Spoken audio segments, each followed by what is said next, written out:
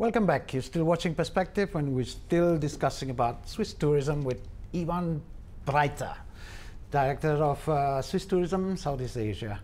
When we talk market, for example, for Swiss tourism in Asia, you said China is the biggest one. What are the countries that come after this? China is number one.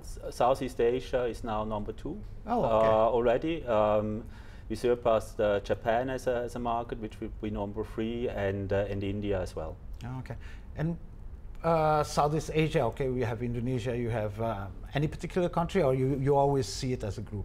No. We have the figures for each individual country. In Southeast Asia, number 1 is Singapore. Right. In regards of overnights, then Thailand, and number 4 is Indonesia, but with very strong growth. Talking about growth, what is the growth? Can you give me an image, like, for example, year to year? I don't know. In the last 3 years, we grew by 300%. 300%. And this year, the first few months, we are again up by about 45%. So it's really increasing dramatically, and this is very nice. So we see much more different kind of offers in the Indonesian market that are provided individual travelers with the train passes, etc. We see a huge growth there as well. That people buying a train pass and go individually through the different areas of Switzerland. So I've got a couple of friends who went to Switzerland to do I don't know what it's called. You know, you have you walk actually from one place to the other, and then everything is taken care of. The hotel is taken care of. You don't have to lug around your luggages. What is it called, that thing? It's Swiss Trails, the Swiss mobility concept, and that's not only for people that want to walk, but also for cyclists. You can even do it with rollerblading, etc. Right. And we did a national network of different tours that you can do, and that you can adjust to your abilities. So if you are going for cycling with some smaller kids, maybe you are doing only 10 kilometers, 20 kilometers. You have the right hotels, with the hotels also catering to people, specifically also for the bikes, so that you have a bike repair shop, etc. There is a hotline, so if something breaks down, you have within an hour, you have a repairman that helps you with the bike, or then also with the touring or hiking vacation. This is a great thing. I did it personally with some of my friends. And we always went later than another group that was much younger than us, and we could pass them every day because we didn't have any luggage with us. Okay. So you don't carry anything.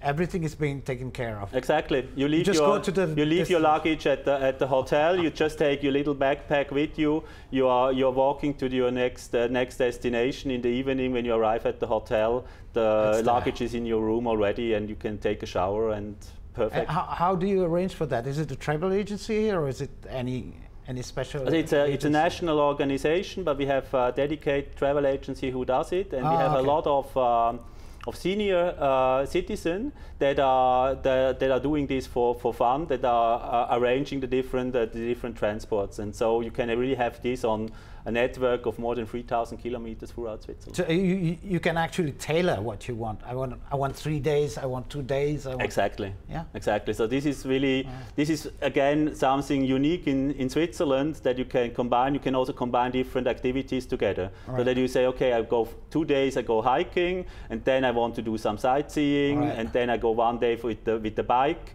and you can all tailor-made like this, and rent your equipment on the spot. Okay. Is that also popular among Asian? It gets more and more popular, yes.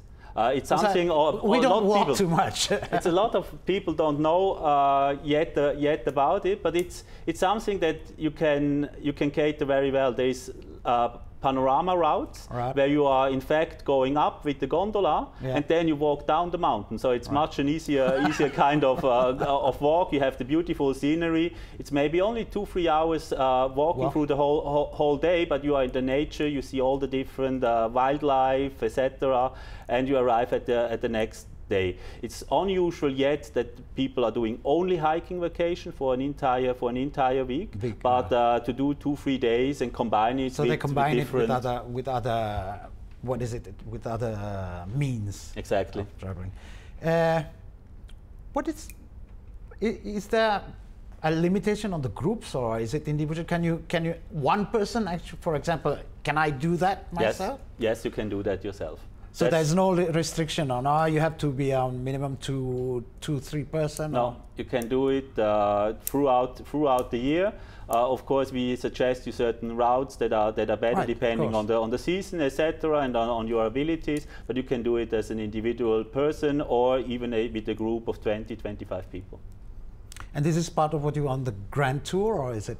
No, the Grand Tour is then again another product that we created now for self-drivers. Oh, okay. So people that want to go with the car, and discover Switzerland, instead of just going from one highlight to the next highlight, we created a tour that goes on the scenic routes along the lakesides, up on the mountain hills, etc. And so already the journey to the next point is a great thing to discover. And it covers the whole of Switzerland? It's in total 1,600 kilometers, but of course you can also just adjust it to say, okay, I do 2-3 days there and combine it with some other activities in Switzerland. But the same principle, is it? You've got everything arranged in terms of hotel, trajectory, where you can eat, for example, I don't know. Exactly. This is then in the GPS system, where you can see, okay, in 10 kilometers there is an art museum that I'm interested, or if you are traveling with children, here's the playground, here's the restaurant, etc. So this makes it really then catered on the spot. You can cater to your personal needs. Okay, let's have another 5 minutes break and then we'll continue with that. Please stay with us.